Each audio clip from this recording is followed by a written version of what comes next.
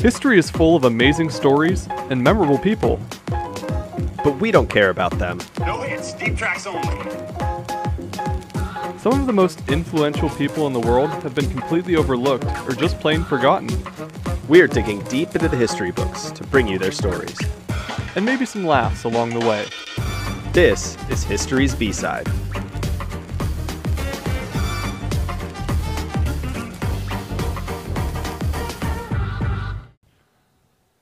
Today's B-Sider is the Cazique of Poyais. So I want to start our conversation. We have a lot to cover today because our topic for today did a lot of different things. But I wanted to start off by getting your take on lying as a moral issue. I mean, I don't think I lie very often. I'm sure I say that and I'm like, oh yeah, I probably like stretched the truth about that or fibbed about this or whatever. So I know it happens, but like, I don't know. I try to be pretty honest with people and not even exaggerate more than necessary. Yeah. I mean, that leads well into my second point, which is lying ever acceptable? Is it across the board just straight up wrong no matter what? Or are there certain conditions that would make it the right thing to do? And if so, what are those conditions? What are those conditions? And also, where do you think lying begins versus embellishment or exaggeration?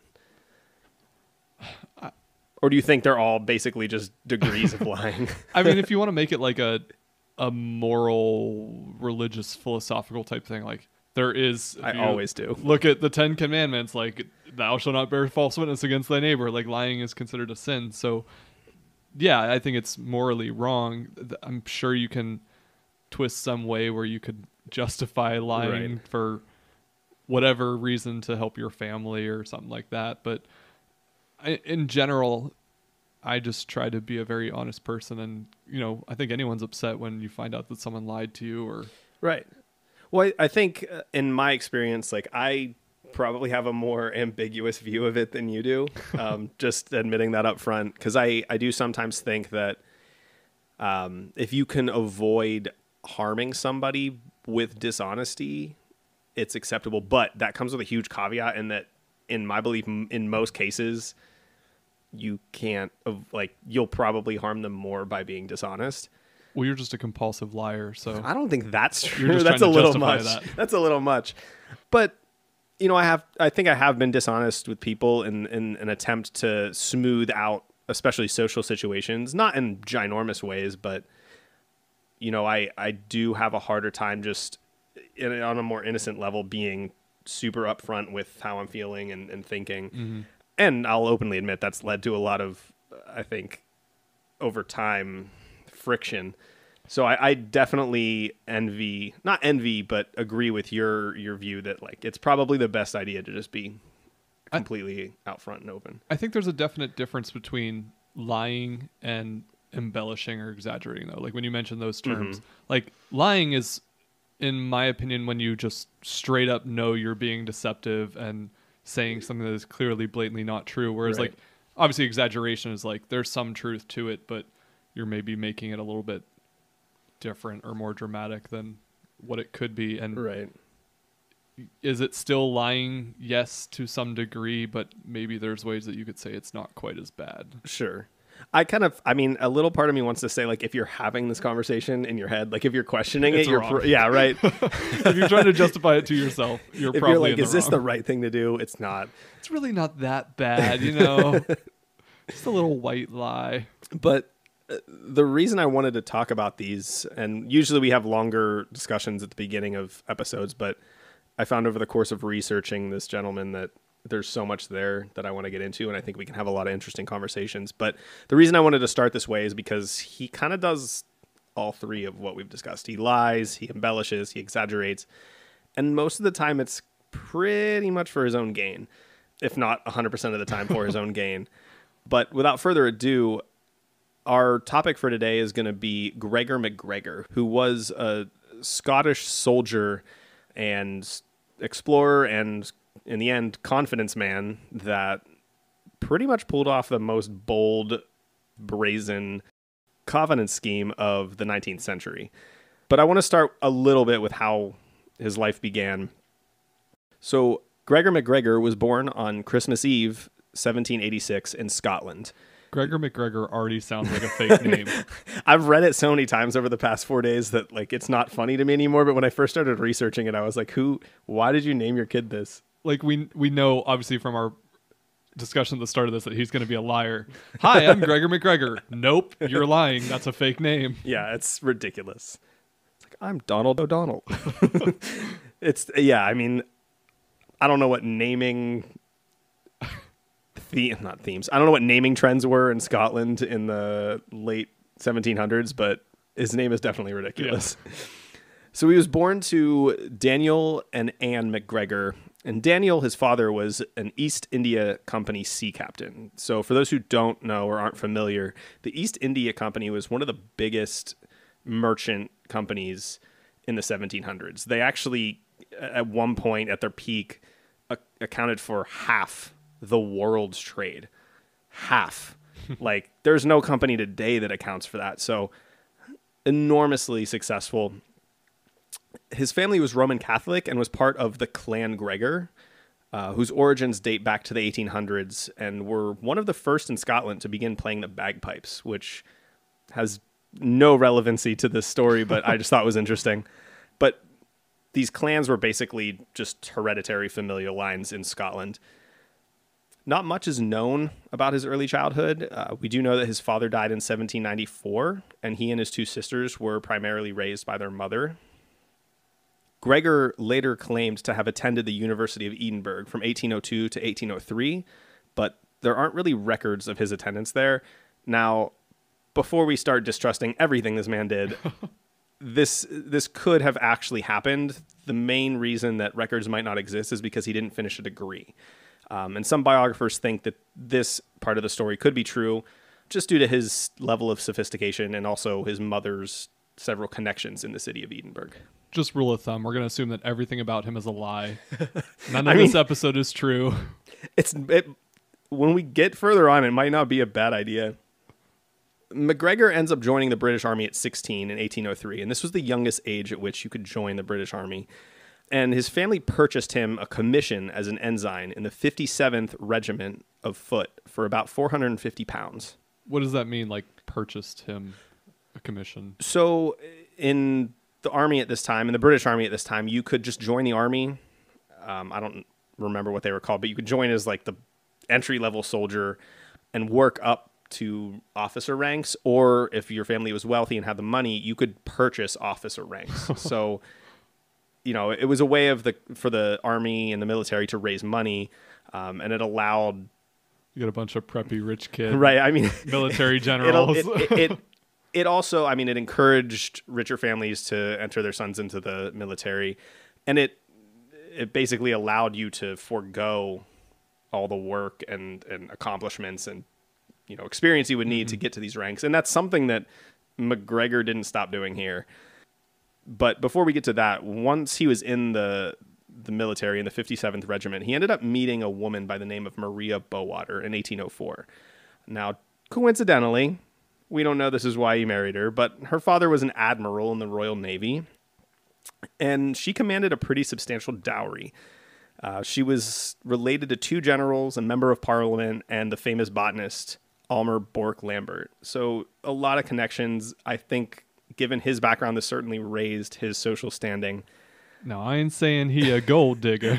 Yeah, I mean, if this was alone the only thing he did that was a little bit weird in the realm of like improving his social stance, I could buy that he just genuinely liked her, and maybe he did. But this is just one piece of a long string, just a theme of doing odd things to improve his social status. But nonetheless, MacGregor and Maria married in 1805 in Westminster and set up residence in London at the home of Maria's aunt. And following his marriage, he then rejoined the 57th Regiment, where he promptly purchased the rank of captain for £900, now having the dowry and Maria's family's money to do it. And this basically allowed him to forego the 7 years of hard work it took to achieve such a promotion. So he gets this windfall and purchases the rank of captain. I don't want to make any assumptions about him because obviously we're going back in history and like right hindsight is 2020 or whatever, but it kind of seems like he'd never really worked for much. Like he was able to buy or be given pretty much all of his accomplishments thus far. Yeah, I mean, as we go on, almost everything he does supports that viewpoint. And so while it might seem like you're jumping to a conclusion, I think it's probably true. I mean, he does a lot of things that, to me at least, make me think he was more about a surface level, kind of vain level of respect and admiration than one who really wanted to put in the work and like do their craft for the sake of doing the craft. Made him feel important.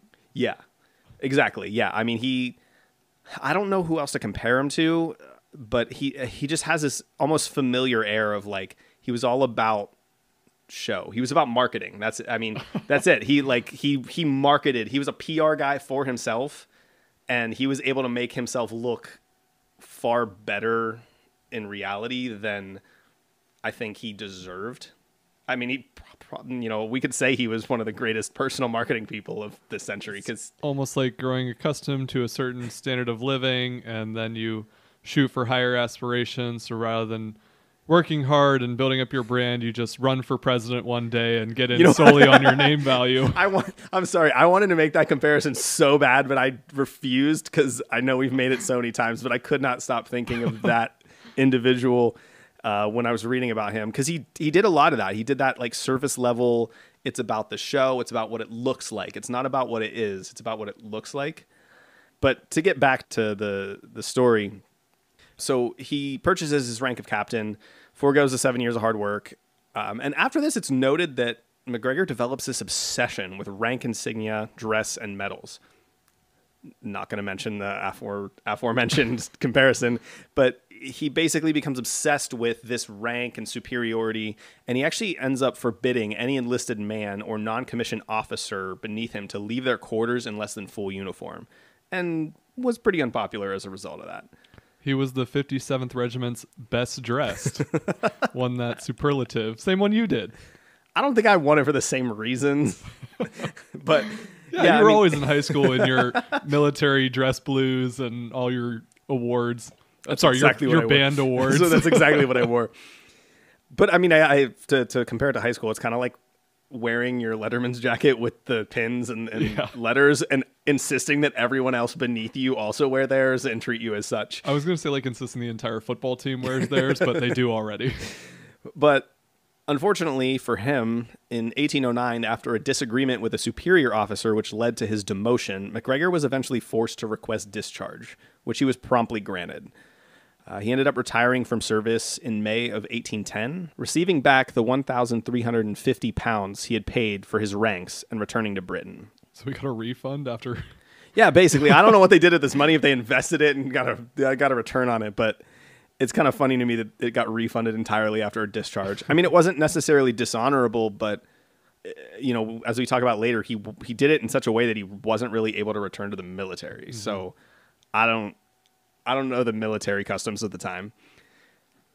Just after his discharge, the 57th Regiment's actions during the Battle of Albuera and the Peninsulan Wars earned it much prestige and the nickname the Diehards. Now, despite having left the regiment prior to these accomplishments, MacGregor would later associate himself with them for his benefit. Of course. Yeah.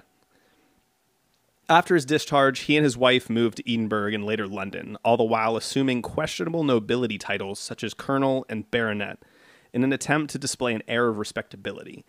He also traveled in a flamboyant and ornate, colorful coach. So this is where I really started to make the comparison you made, because I'm like, he the whole time he's just trying to display an air of nobility, display an air of wealth. Was the entire coach gold-plated?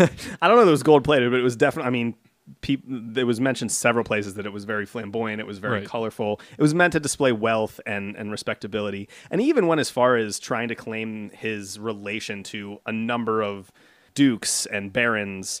And there's this it's actually really interesting. There's an entire list of like 15 different levels of nobility.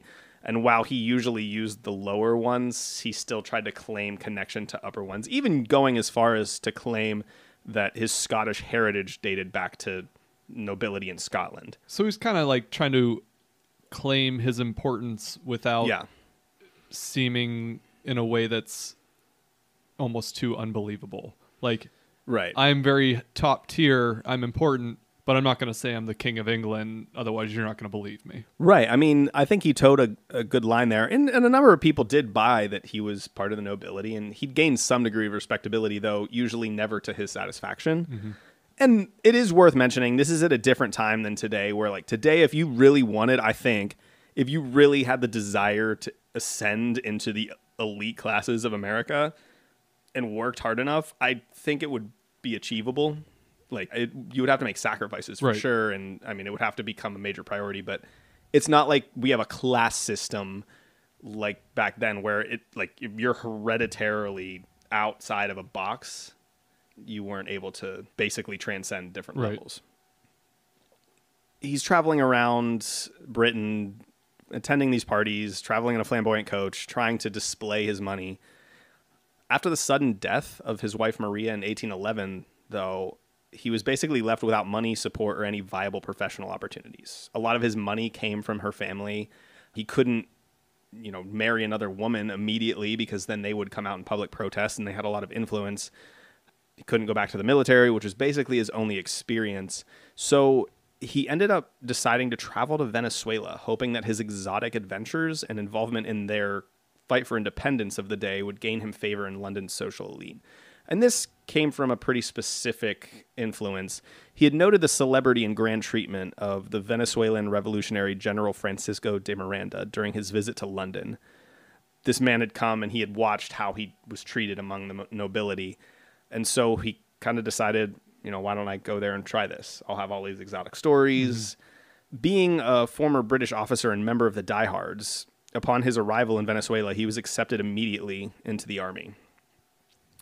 Shortly thereafter, he again married, this time to a woman named Donna Josefa Antonia Andrea Aristeguieta y Lovera, Josefa for short. You're getting really good at these pronunciations. I practiced that a lot. Her name's 6 words long. I mean, I'm like, I know we've been doing a lot of American topics, and I'm like afraid to do these international ones because I'm so bad at foreign pronunciations. That one wasn't so bad. It just took a little bit of practice, and I still kind of stumbled through it. So Josefa is her name for the rest of the episode.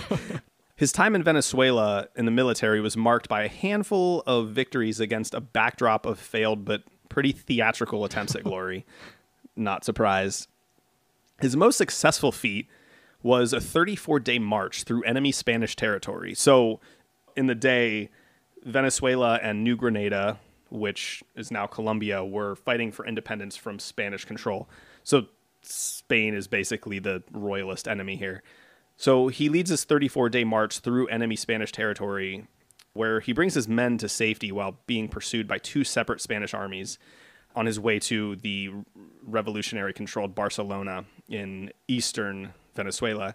And this feat, which is known as the Barcelona March, basically became legendary among Latin American revolutionary lore. I mean, he's even today sometimes discussed. So this brought him a lot of that glory he was looking for and kind of solidified him as a military leader there. It's also worth mentioning that he was already popular on the surface level because of his European military training.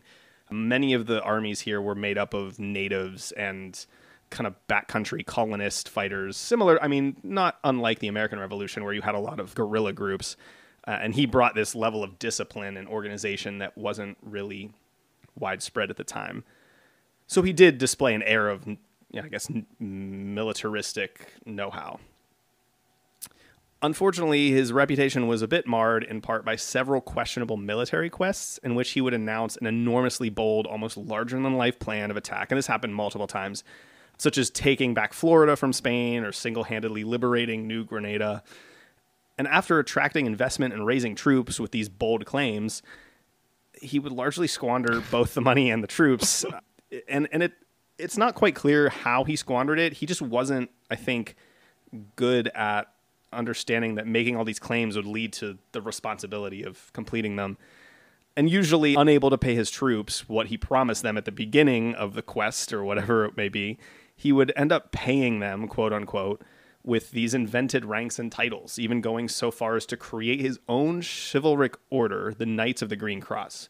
So instead of paying you the, whatever, £100 that I offered you to go on this, I'd be like, oh, no, you're going to be a, I don't know, colonel in my chivalric order. That's fair. I mean, it makes them seem important. That's what he wants out of I mean, this. at this day, it certainly meant more back then than I think it would today. Just kidding. You can't Well, I get eat it. a title for dinner. I understand You what can't you're feed saying. Your family with military ranks. It definitely meant more back then than I think it would today, because Yeah. you really were afforded more opportunities as a higher rank. But it's still kind of, I mean, it's still definitely shoddy payment at best. That's how I pay you to be on this podcast with me. I say, hey, Matt, do you want to be my executive producer and co-host? And I put it on my resume. I lie about what we take in, though. I say I'm the executive producer of a multi-million-dollar podcast publishing company. We don't have multi-million dollars. Please support the podcast and buy me a coffee. So, upon failure, usually, of these quests, his MO was to blame anyone else for his failure or make excuses, or to embellish the retelling of these quests to make him seem like a hero in the aftermath. He makes these bold claims, he basically fails at delivering, and then he in some way lies or bends the truth in order to make it seem less embarrassing than it was. And I am, fair admission, glossing over a lot of details here for the sake of getting to the con, because there's so much information, but I definitely encourage you to go look into his military exploits beforehand, because he does a lot of weird stuff.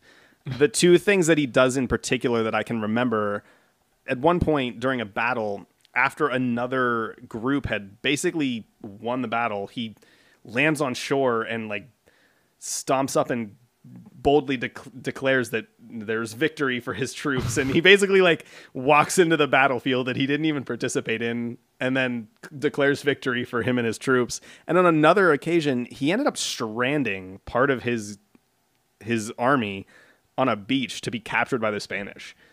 One of whom actually his brother ended up writing a scathing book about him that was sent back to Britain, but unfortunately didn't become popular enough to ruin his reputation. But he did a lot of pretty off-color stuff as a military leader, but somehow was able to always kind of slide by as this respected hero. Yeah, I think the important thing to remember for this episode is that with his military backing, he's just kind of this guy who promises a lot and doesn't deliver. Yeah. And just that status is very important to him. Like he's trying to give off this air of being important and influential and a big leader, but he doesn't really follow through on what he's promising. Yeah, and to use a direct anecdote, I think the biggest priority to him was to be able to go to these dinner parties with British nobility and retell of his grandiose exploits. Like he did that. He would, go to dinner parties that he was invited to as a war hero and then tell these really embellished stories about his heroic feats. But a lot of people in the army with him kind of doubted him, saw him as a bluffer or a fraud. And this string of failed military exploits went well into 1819. So he was there in Venezuela for 8 or 9 years, participating in all of these different ventures. But in October of 1819, he suddenly disappears from any historical record for about 6 months. And he ends up reappearing, but before we get to that, we're going to take a short break. We'll be right back.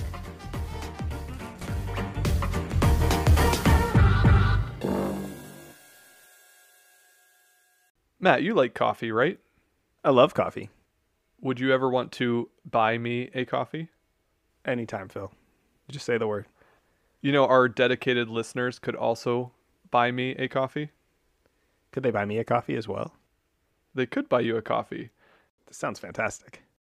We set up this service called Buy Me a Coffee at buymeacoffee.com/historiesbside. And people can buy us a coffee? Yeah. It's really just a way for people to support the show if they enjoy the show. And if they're listening to the show, we sure hope you enjoy it. Yeah, otherwise you're just, wasting your time. At buymeacoffee.com/historiesbside, there's 3 ways that our listeners can interact with the show. Number 1, you can just donate to the show by clicking Buy Them a Coffee. 2, you can join as a member for $10 a month or $100 a year. Being a member gains you some pretty cool perks. You get access to our monthly bonus episode, History's B-Side Battles, access to our future episode queue, a name shout-out on a future episode. We'll also send you a handwritten thank you postcard and sticker set, and more perks will be announced as we continue on. There's also some different extras that people can get on our Buy Me a Coffee website. Things like choosing the topic for a future episode. If there's a lesser known person in history that you have an interest in, let us know and we'll do an episode all about them. You can also buy sets of custom postcards, sticker sets, and future merchandise that we add on there as well. Or you can draft your own advertisement script and we will promote whatever you want in a segment like this. The website again is buymeacoffee.com/historiesbside. Matt? Yeah. You owe me a coffee. Oh. Do I get a coffee too? You're buying. All right.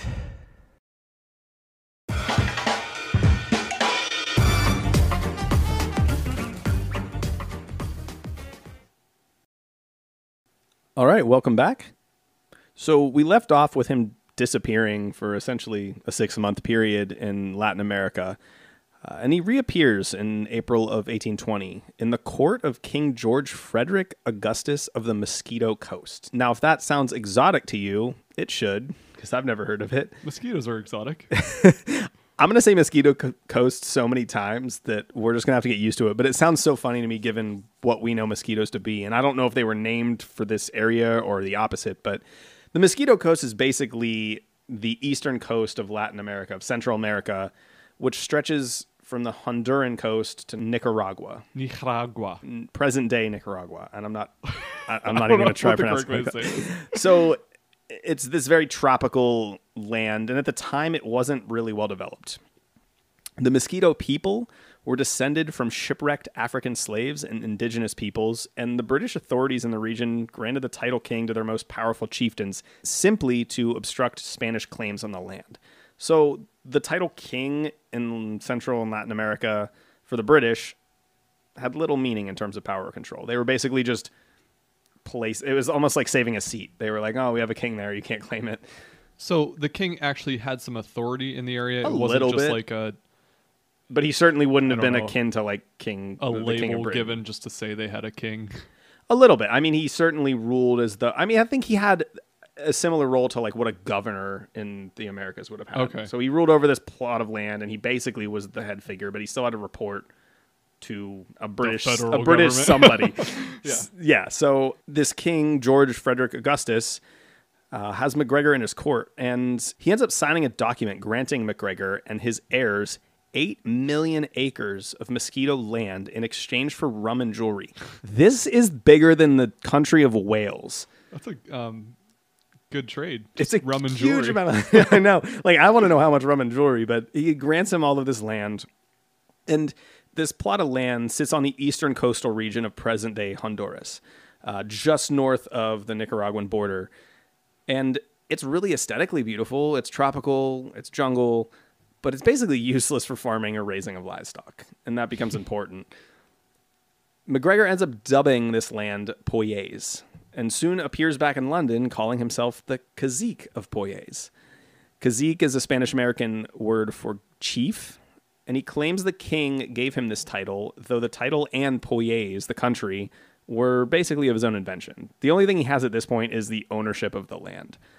Where does the name Poyais come from? It was named for an indigenous people, the Poyais, that lived in the highlands above the coastal regions in... Like in this area or just nearby?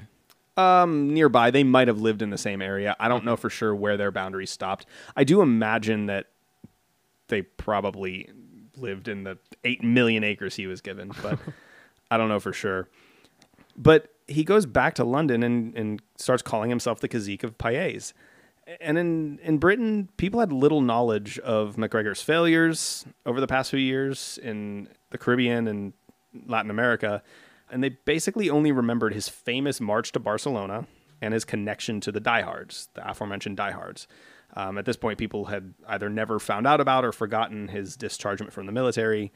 And in a volatile climate like Latin America, it seemed plausible that a new country such as Poyais might have come into existence under the rule of a decorated general such as MacGregor. There were revolutions all the time. You know, the Spanish were fighting for control with natives, with other colonists. So there was a lot of exchange of land. There was a lot of exchange of government here.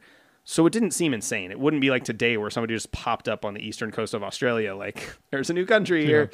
And, you know, MacGregor was a decorated general and had participated down there, and it was a time where that could plausibly happen. So people believed it. The MacGregors became very appealing, exotic adornments for dinners and social events of sophisticated London. And his wife, Josepha, even appeared as the Princess of Poyais. So, I mean, I'm imagining that Gregor loved this. It was exactly what he wanted. Like, he was the Cazique. He was the Prince of Poyais. He Sounds like a Disney movie. It really does. The Princess of Poyais. It sounds like a novel. He claims he returned to London to add a little bit of legitimacy to his position. He claimed he returned to London to attend King George IV's coronation on behalf of the country of Poyais and to seek investment and immigrants for the new country. He claimed to have formed a democratic government there and even presented an invented document proclaiming his intention to travel to Britain with the purpose of gathering investors and colonists, claiming he distributed this proclamation to his citizens in Poyais. Of course, no such distribution was made on the Mosquito Coast. So did Poyais actually have any citizens, or like was it just him and Josepha?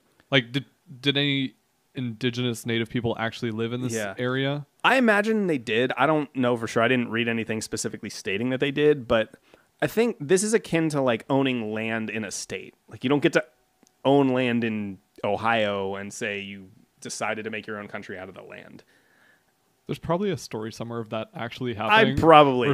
I'm sure there's a story where someone tried to set up their own independent country within the United States. Right.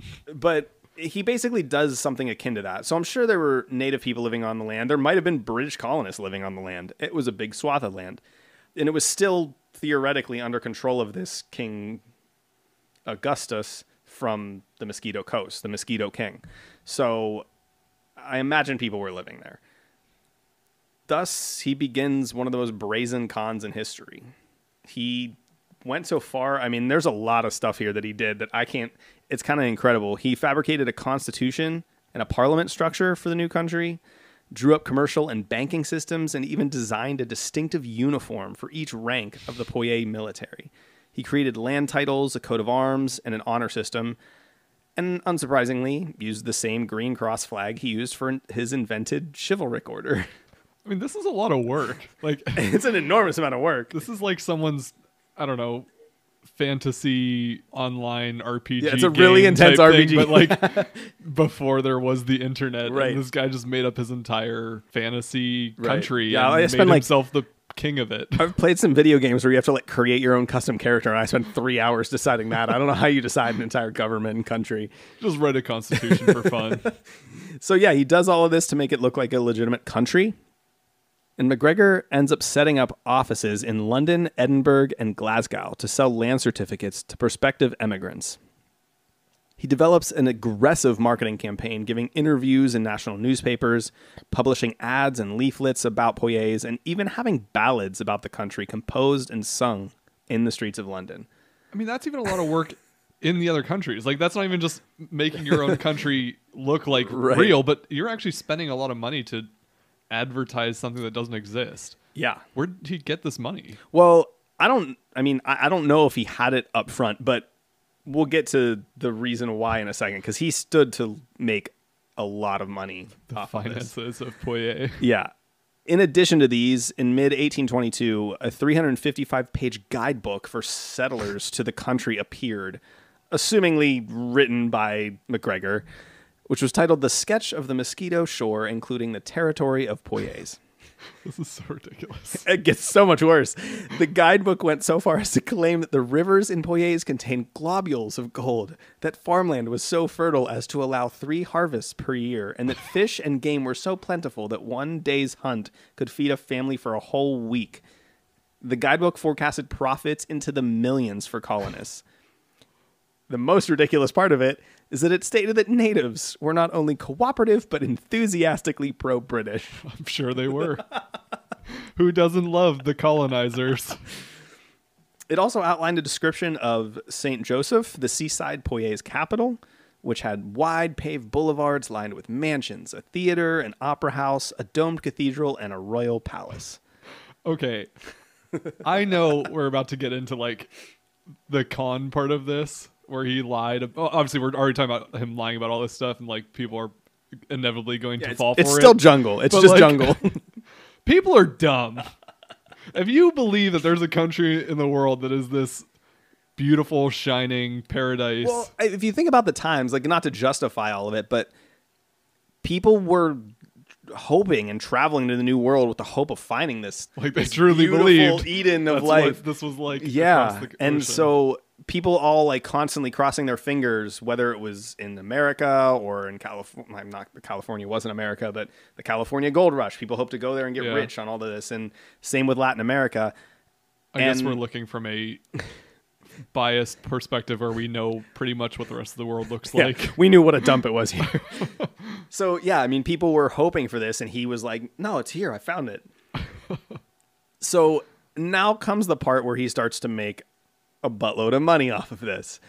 So alongside his land grants, MacGregor issued a Poyasian government loan on the London Stock Exchange with bonds in denominations of 100, 200, and 500 pounds.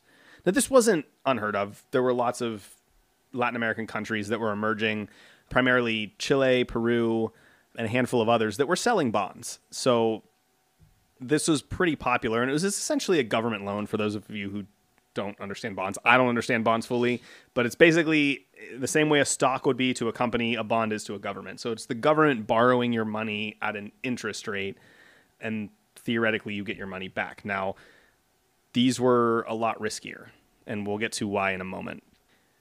The timing of MacGregor's scheme was perfect. The interest rates were low, and the British government bond, so the money borrowed from the British government, was listed at 3% return annually, which wasn't a huge return, but was doing something for investors. But those wishing to make a riskier investment turned abroad to those bonds that were budding in Latin American countries. So they ended up being, just because they were riskier investments, the countries weren't as solidified as Britain, their annual returns were closer to 6%. And they were growing too. Like Britain was already established. It's not like it was going to explode. Like I said, there were a lot of people hoping these Latin American countries would end up to be these like hugely successful empires. So lending money was riskier, but gave you a higher percent. So people were really interested in it. And for MacGregor, if the issue of his bonds followed the course of other legitimate South American countries like Peru, Chile, Gran Colombia, he would amass a fortune in bond sales. I mean, he stood to make a lot of money, which would have made paying for the marketing and all this other crazy stuff a drop in the bucket. To legitimize these bond sales, he began recruiting immigrants, focusing first on Scottish citizens as he believed they'd trust him more due to his Scottish heritage. And this bolstered the trust in the bond in two ways. First, they saw emigration as a sign of the legitimacy as a country, as well as the legitimacy of the intentions of developing the land and providing eventual financial returns. So I get the benefit of selling the bonds, and I understand promoting immigration to sell the bonds, but like that's where you lose me in the scheme, because it's one thing to have the bonds and turn it into a whole thing where you're taking people's money and using it to pay out investments and things like that. But once you convince people to move to this country that doesn't exist, that's where you're going to get caught. Well, I don't know a lot about the economic model of the day. I do think if you, for a moment, eschew your empathy for human beings and those who would board these ships to go to this jungle wasteland, he stood to make a lot more money because these emigrants would make the bond seem more attractive, would make it seem more legitimate. More people would buy it. Its value would rise. So I don't know how much he stood to make with or without them, but nonetheless, he made the decision to try to make the country. And a lot of historians say that it's possible that he lied so much about this that he truly ended up believing that he was actually going to have this country with people immigrating to it and colonists, and truly believed if he could get some people there, he could develop the land and have this country of Poyais that he had completely fabricated. Yeah. If you repeat something to yourself enough times, you start to believe that it's real and absolutely buy into it. Well, this isn't even the first time. This is just the biggest. This isn't the first time he's lied to make himself look better. So sure, he always thought he was a supreme military general and great leader. I am incredible. Just nobody sees it. So regardless of whether it was a good idea or not, hundreds of immigrants end up signing up, enough to fill 7 ships. And these immigrants include bankers, doctors, skilled artisans, young men who had bought commissions in the Poyasian military, civil servants, farmers, and even an Edinburgh cobbler who accepted a position as the official shoemaker of the Princess of Poyais. This poor guy was like, this is my big break. He ends up, I'll talk about him in a minute because it's kind of sad. So upon their departure in these ships, the first 2 ships that left, MacGregor sells Bank of Poyais dollar notes in exchange for gold and pounds sterling. So maybe this is another reason to have immigrants, because now you're getting all of this money from them for this fake dollar. So is this whole strategy here just the idea that the people who do want to go to the country will eventually realize it's a lie, but at that point it'll be too much trouble for them to go back home? Like once they realize they're in a barren jungle, it'll be too difficult for them to go back home and he won't actually get in trouble for it. And then the ones who don't want to go across the ocean will just continue to invest in it because they don't know any better. And then by the time that they realize that it's wrong, he'll be out of the country and too far away that he won't actually face any trouble for it. I don't know. I mean, not to spoil a lot, but he ends up not having to face all that many consequences. And I don't know his game plan, and it's not written about an exit strategy. It almost seems like he was just making stuff up as he went, not really realizing what the consequences might be, because he never says and he never does anything about the settlers that end up going there, and there's no indication of what he plans to do to get out of this.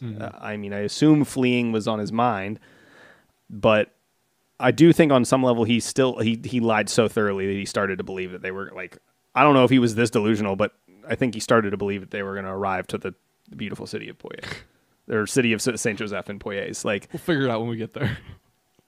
But this is a big moment. This is where his scheme goes from being a financial hoax to a deadly act. Like, he goes from being a white collar criminal to arguably a murderer. Yeah. I mean, these people end up perishing in some ways. So the first ship, Honduras Packet, I also love these ship names, Honduras Packet, arrives in what was supposed to be Poyais in November of 1822. And upon arrival, they found the country vastly different from that described in the sketch.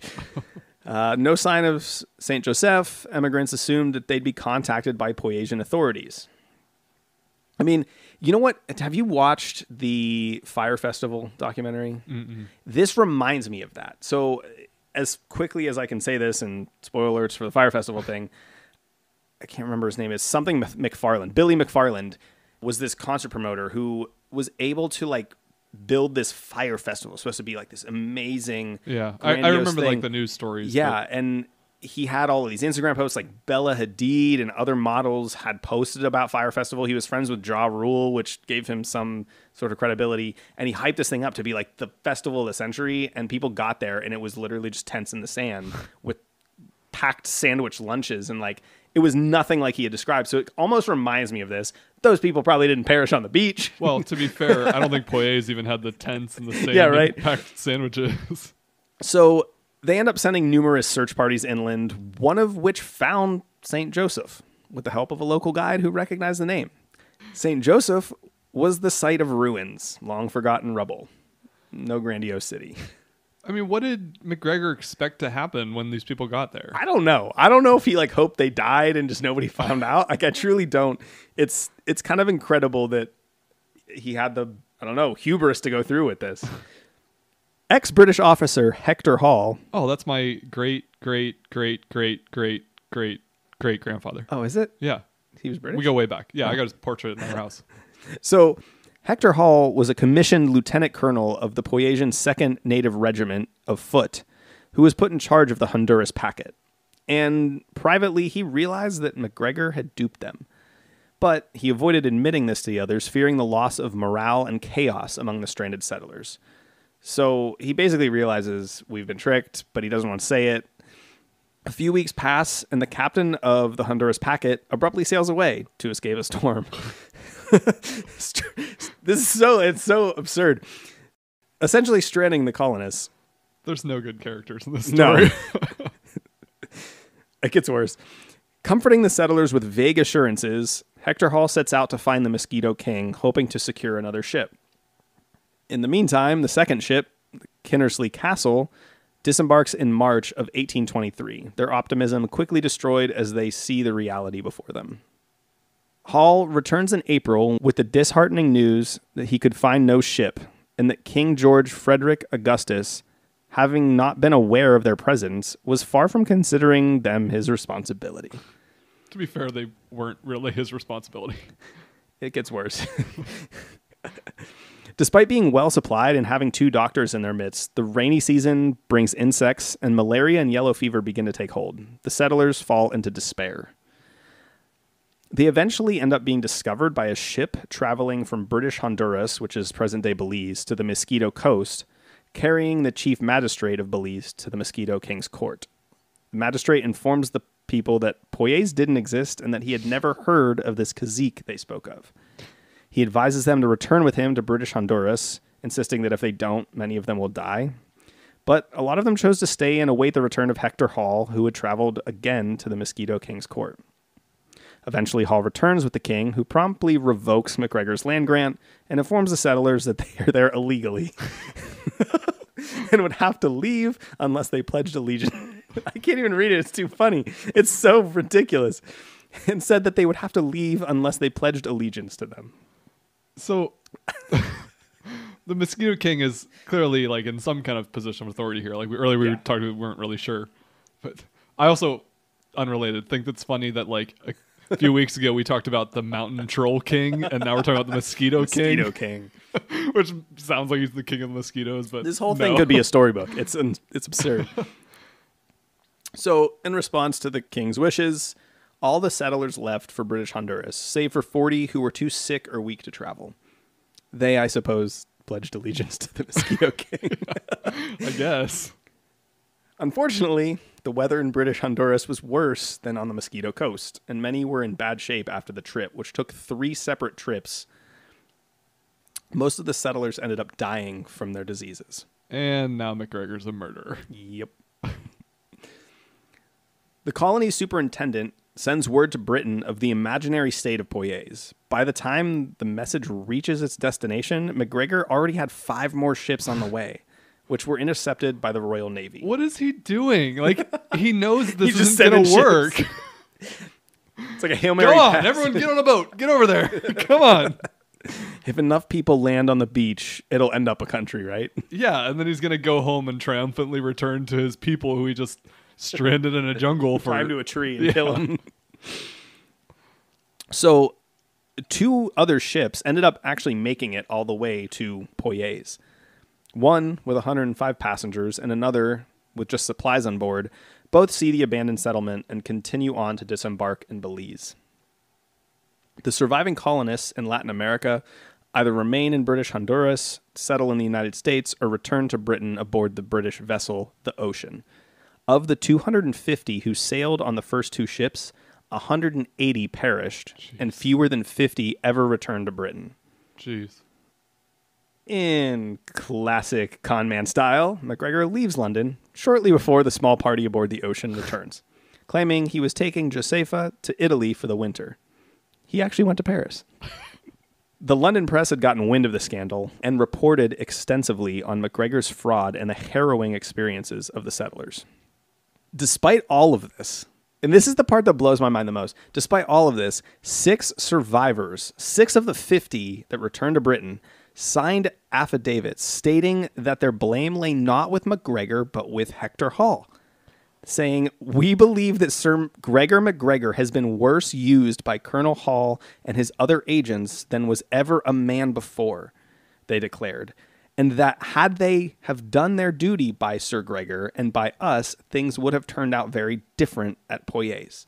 First of all, What? my great grandfather was framed, innocent. Clearly. The Hall name needs to be redeemed here.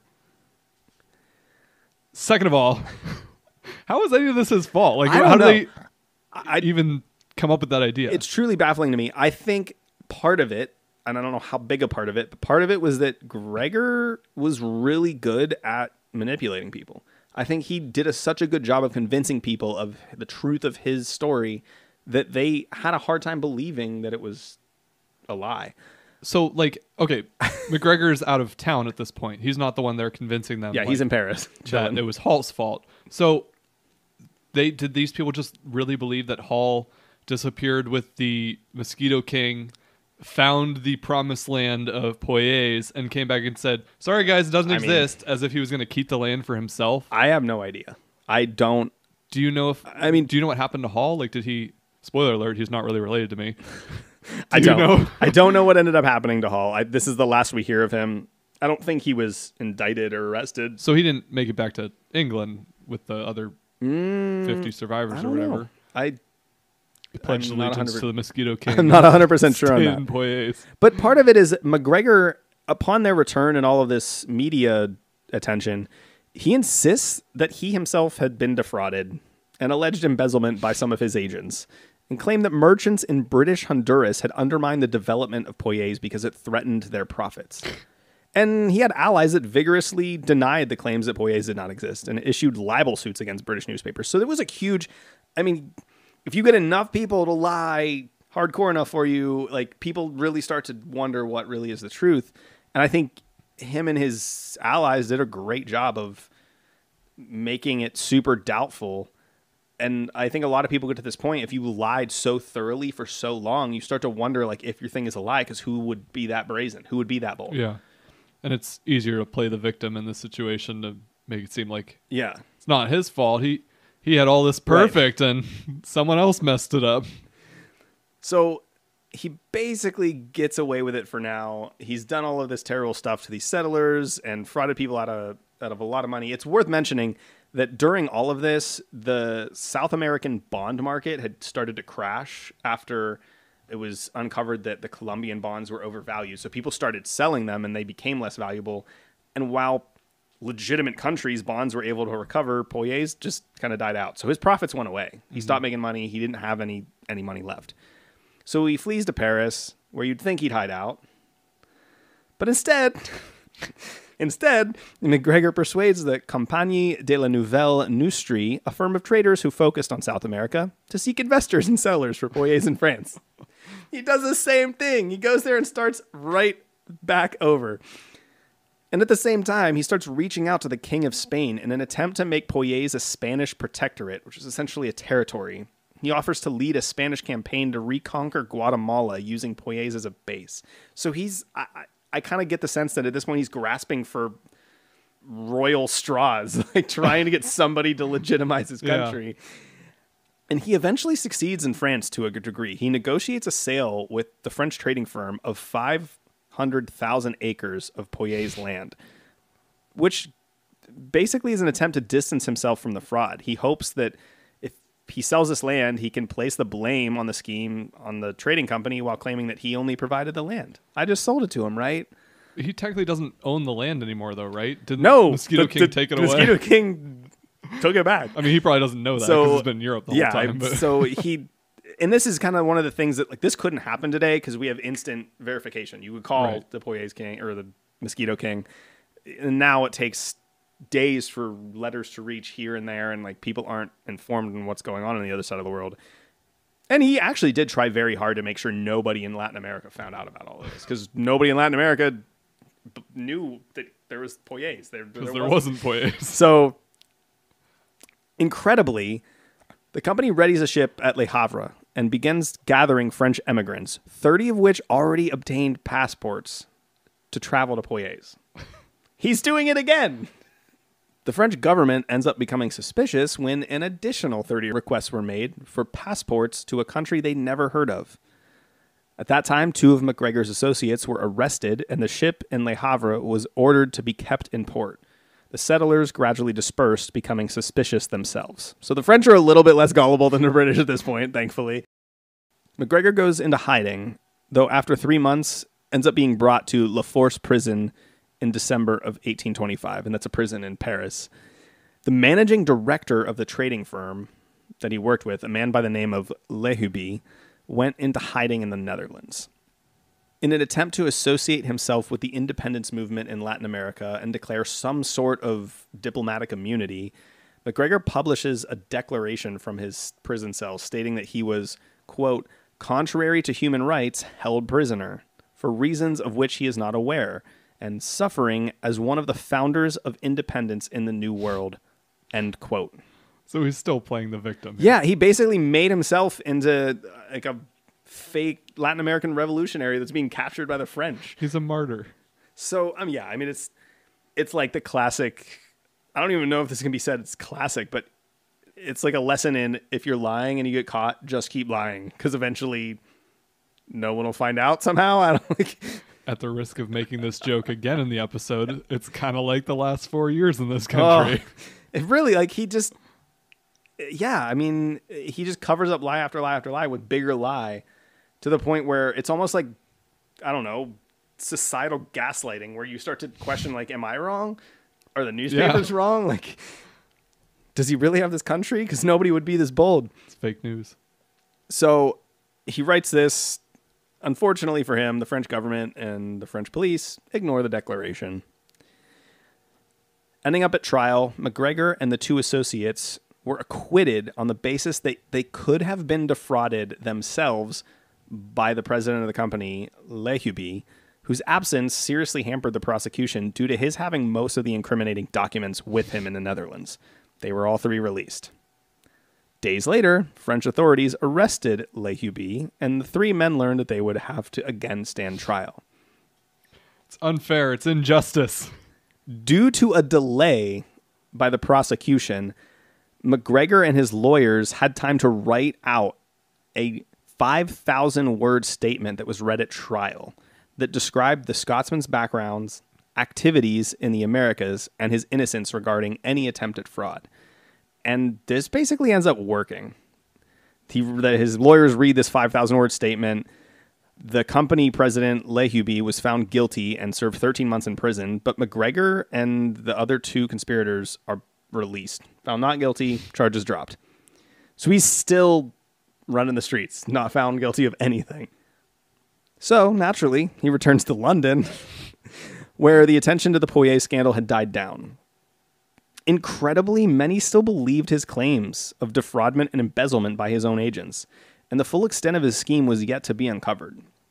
Many still believed Poyais was a real country, and despite being arrested and sent to prison for a week, he was released without charge. So they still, like, I don't know how much they knew at this point. I mean, obviously they knew that the settlers landed and had nowhere to go, but because of all of the blitzkrieg of lies and, you know, counter lies and all of this, nobody really knew who was at fault, who had defrauded who, and he went free. There's got to be some element of media involvement in this. Just the fact that because the media outlets that are reporting on this aren't anywhere connected to, like, they know as much about Poyais as anyone else in the country does. And that's basically just whatever MacGregor told them. Right. So, like, they aren't able to really go there and check it out for themselves and report accurately in the way that, from our perspective, our media is all over the world and can check things out and verify them really quickly. So there's legitimate distrust in what the media says, and you kind of want to, if you're an average citizen in England this time, you almost want to trust the guy who's been there and the guy who says he's from there. So it's kind of understandable why there's so much confusion. Yeah, I mean, if you think about where we got the information from at this time, like the settlers coming back and the letter sent from British Honduras or from Belize were the only two indications that Poyais didn't exist. Now, he's already claimed that British Honduras, which is Belize, is trying to foil Poyais for their own financial benefit. So now there's doubt there. You can doubt that. The settlers return, and in a lot of ways, I think you could lie your way around that or make a story up about how British Honduras and the Mosquito King kind of like, interfered in that plan and like they didn't let them develop. So it clearly worked. Some of the settlers didn't buy that MacGregor screwed them, and they thought Hall was, I don't know, trying to trick them out of something. So clearly he's still there's a lot of doubt surrounding whether or not he did anything wrong. Even after trying it a second time in France. Maybe we're framing this wrong. Maybe he was the hero and we're trying to make him seem like a liar. I don't know. History pretty much agrees that he did this. Incredibly, after returning to London, he starts to attempt other less ornate schemes regarding Poyais. He continues to offer the bonds, but unfortunately for him, due to an anonymous handbill that was circulated throughout London warning readers and traders to avoid the bonds, they failed to become popular. The investors distrusted the bonds not because the full extent of MacGregor's fraud had been discovered, but because the prior returns were less than expected. That's fair. They didn't know about the fraud. They were just like, you know what? We didn't make 6%. I want something different. By this time, the brother of the Mosquito King, Robert Charles Frederick, had succeeded him as king and began offering his own certificates covering the same territory to lumber companies in London, and this directly competed with MacGregor. Other schemes popped up around London trying to sell Poyasian land, and soon the attention and thus value of the bonds was virtually non-existent. The last known bond was sold by MacGregor in 1838. So were there other people besides MacGregor trying to sell these Poyasian bonds then? Eventually, yeah. I mean, they basically followed suit. Yeah, they just followed suit. Funny. And this completely devalued them. I don't have a super big grasp on bond sales, but I guess it would be akin to I don't even want to compare it to this because it's not a great comparison, but everybody pushing the GameStop thing. One guy pushed it and it worked, and then a whole bunch of people push it. Now that everybody knows about it, and now people just start to not care because everybody's doing it. I almost wonder if and maybe if we somehow have any UK listeners that want to send us an email about this, but is the idea of Poyais this mythical country that still kind of exists in the lexicon of English, I don't know, England? I mean, the idea of this fake country that you can buy stock in or whatever, because I don't know, I feel like we have those types of things in our culture, but they've just been so repeated and modified over the years that they're almost like a real thing. Yeah. I mean, I don't know that it's a lexicon thing, but I will say, in an attempt to make myself more educated on the whole bond sales thing at this time, I found an article published by a UC Davis professor about South American bond sales in the early 1800s. It wasn't about Poyais, but Poyais was mentioned. It literally, it said Colombia, Peru, Chile, Brazil, and the fictional country of Poyais. They were one of the early examples of bond sales in Latin America. So if nothing else, this was, it was a huge economic deal at the time. And there's actually lots of, if you're interested in this kind of stuff, the early stock market, it's really interesting to look up the beginning of it before we had computers and instantaneous information, because you can learn a lot about, I guess, the basics of how the emotional, psychological side of the stock market works by learning about this stuff. Because there's, even looking up things like the Dutch tulip trade and how people responded to tulip bulbs that turned into a bubble, it just has helped me understand the housing bubble, which makes less sense to me on the surface. But it's kind of interesting how volatile and almost fake. There was no value. There was no Poyais. It didn't exist. And people still were willing. He got sometimes to the tune of $300,000, $500,000 investment loans from people based on this fabricated story. So eventually the bond becomes pretty low value. And like I said, the last one was sold in 1838.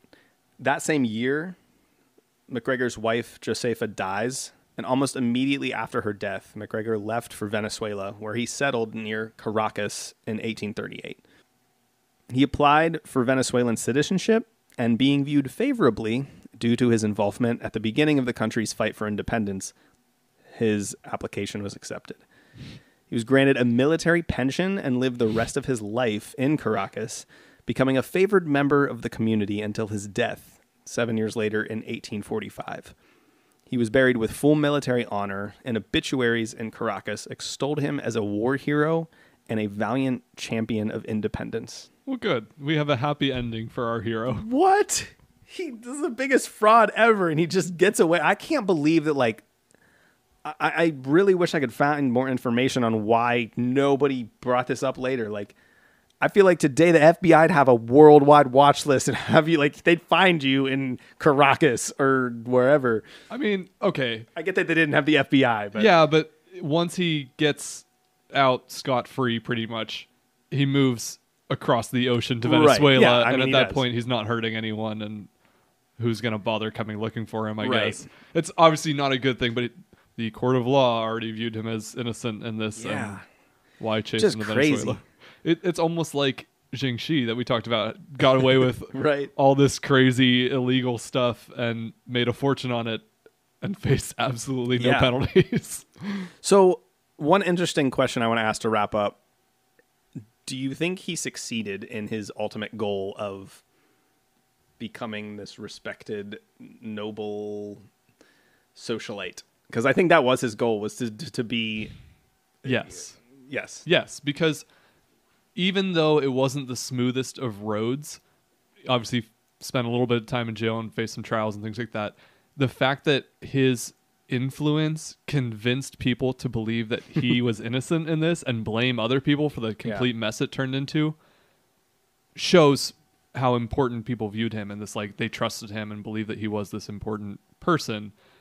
And then he ends his life in another country where he's extolled as a military hero and a valiant champion of independence. Like, he clearly succeeded. Yeah. Whether or not he went about it the right way, and was it him being successful in establishing this prominence and this title and whatever he aspired to doesn't mean he was a good guy. Well, no. I think, for me at least, is a pretty much decided no for me as far as being a good guy. But yeah, I mean, I think it sounds like this guy wanted a life of adventure and influence and wealth, and I think he got that. Yeah. Ready for your quiz? Yeah, I think so. I can't imagine what it's going to be about. It's going to be difficult. Great. We'll be right back.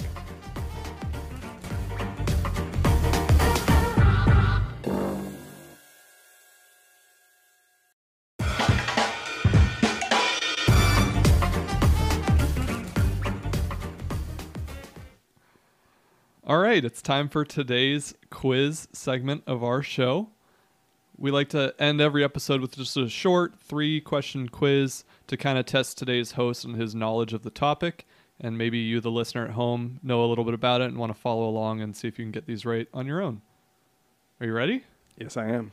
There's not like a specific topic to this episode. It was hard, I think. I guess like con artists, but like, I don't know, just kind of tried to find questions that were sort of around the topic. Yeah.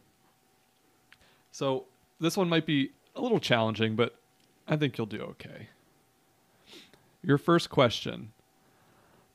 You talked a little bit about MacGregor's military experience, but I think to focus on the actual con, you skipped through some of it. Mm-hmm. But while MacGregor was in the Florida territory, he invaded what's called Amelia Island. And Amelia Island is a part of the present-day state of Florida, but in its history, it's been ruled by several nations since the first European explorers landed there in 1562. So in total, 8 different flags have flown over Amelia Island, including MacGregor's Green Cross flag and the current present-day U.S. flag. Can you name the other 6 flags that have flown over Amelia Island? I would imagine the Spanish flag. That's 1. I kind of feel like the French flag. 2. Portuguese? Nope. The Jolly Roger. Close, but no. No, dang. Jamaican flag? Cuban flag? No. Any Caribbean country flag? Okay, so it was the first explorers to kind of land on Amelia Island were the French. So you got that one. And it, like I said, it changed rule a lot during different military times. So it went from the French to the Spanish. Spanish were in and out a couple times in its history. The British at one point. Oh, that was dumb. When the island was first kind of taken on by American troops, but before Florida was a state, they had what was called the Floridian or Patriot flag. So I don't really expect you to get that one. There's no way I would have ever got that. It was also then taken over by the Green Cross flag. Eventually, at one point, the Mexican flag. During the Civil War, the Confederate flag flew above Amelia Island. And then today, present day, the United States flag. That was a difficult one. That's probably your hardest question. No, but I could have guessed probably the Confederate and the British flag pretty easily. I thought Mexican, but I was like, I don't think the Mexican flag got that far over. But at some point. Question number 2. The land granted to MacGregor and claimed to be Poyais was 8 million acres, which you mentioned was larger than the country of Wales. 8 million acres is closest to the size of which U.S. state? I can make it multiple choice if you want it to be multiple choice. I'm trying to think of I feel like it's bigger than Rhode Island. Just want to give U.S. state reference for most of our American listeners to kind of get an idea of how much territory MacGregor, quote unquote, ruled over. Kind of picturing, I looked at the map today, and the area looks like it was bigger than Rhode Island, probably bigger than Delaware. I could see Connecticut, and I could see Massachusetts. I feel like New Jersey's too big. And I kind of feel like Massachusetts is too big. So I'm going to go with Connecticut. Incorrect. Dang. It was very close in size to the state of Maryland. Oh, dang. Maryland's not that big. I should have. Maryland's bigger than all the ones that you mentioned. Really? Yeah, Maryland is about 7.94 acres. So I guess Poyais was actually slightly larger than the state of Maryland, which is so it's bigger than everything I said. I mean, it's near the bottom as far as sizes of states, but obviously the western states are a lot larger. So Maryland's a decent sized state. Yeah. That's a good chunk of land that he was the prince of. Right. Yeah, I mean, it's a lot of land. All right, your final question. The common term that we hear a lot today for an investment scam is called a Ponzi scheme. Where does the term Ponzi scheme come from? I feel like it comes from the name of the guy who attempted it, but I don't remember his first name. I also could be completely making that up. But that's the answer I'm going to give. It's kind of half-assed, but... Yeah, I mean, you're right. Is it Michael Ponzi? Charles Ponzi. Charles Ponzi. But he was born Carlo Pietro Giovanni Guglielmo Tebaldo Ponzi. I'm so glad you pronounced that. That made me feel so much better about mine. He was an Italian con artist, but he performed his scheme, I guess, in the United States and Canada mostly. So what he did was he promised clients a 50% profit within 45 days or 100% profit within 90 days by buying discounted postal reply coupons in other countries and then redeeming them at face value in the U.S. So basically, he was taking people's money to buy these postal reply coupons and never actually doing that. He would take their money and use that money, or he would take their money, collect it, pool it, take other investors' money, and use the later investors' money to pay the quote-unquote dividends, profits to the first people. Yeah. And then continue to take future investors' money to pay off the earlier investors. And he actually was very successful at this. Yeah. He's maybe not the most successful scam artist, con artist, but who just did that? I keep trying to think of his name. Bernie Madoff. Thank that you. was the big recent one in the early 2000s. But yeah, he did this for over a year before it eventually collapsed and cost his investors about $20 million, which in today's money is more like $250 million. Wow. Bernie Madoff was like multi-billion dollar scheme. Well, I mean, theoretically, not legally, but theoretically it works until you can't find somebody to cover the next level. Yeah. It almost reminds me of like the strategy of doubling your bet in Vegas. Like if you on roulette always choose red and you keep doubling your bet, theoretically you can always make your money back. But if you get to a point where you can't afford to make the next double bet, which is super likely if you keep doubling, it eventually gets to an enormous amount of money, you lose. So it's kind of like a similar idea where you have to keep doubling down until you can't double down, and then you're screwed. So what we're saying is we don't recommend trying to start a Ponzi scheme because it doesn't work. And, well, it does work, but only to a certain point. And eventually you'll go to jail. But if you're granted a plot of land in an exotic country where no one's ever been, and you can go back to your home country and sell people investment bonds and plots of land and whatever, absolutely please do that. And contrary to our previous conversation about lying, if you're going to lie, best just keep lying with bigger and bigger lies, because eventually someone will believe you. And just stick to it. Just keep lying. Thank you guys so much for listening. Today's episode has been a lot of fun. We hope you learned something. I definitely, as the one who researched all of this and saw the sheer amount of information out there, if you found this episode interesting, definitely research Gregor MacGregor, because we probably covered like 5 to 10% of the total amount of information out there about him, and his story is super interesting. And this is still one of our longer episodes. Yeah. So we established that's his real name, right? Gregor MacGregor? Yeah. Yes, it is. That's terrible. It really is. That's the first thing he should have done if he wanted popularity. Change up the name. As always, thank you so much for listening. We really appreciate your support, and we'll see you next week. Thanks for listening. History's B-Side is an independent, listener-supported podcast. Leave us a review or subscribe to the show on your favorite podcasting service, and follow along on Facebook, Twitter, and Instagram at History's B-Side. Send us your feedback or inquire about sponsorship and advertising opportunities by emailing us at historiesbside@gmail.com. You can donate to the show at buymeacoffee.com/historiesbside. While you're there, check out our membership perks, merchandise, and more. This episode was researched and produced by your hosts, Matt Melito and Phil Hall. Thanks for listening to History's B-Side.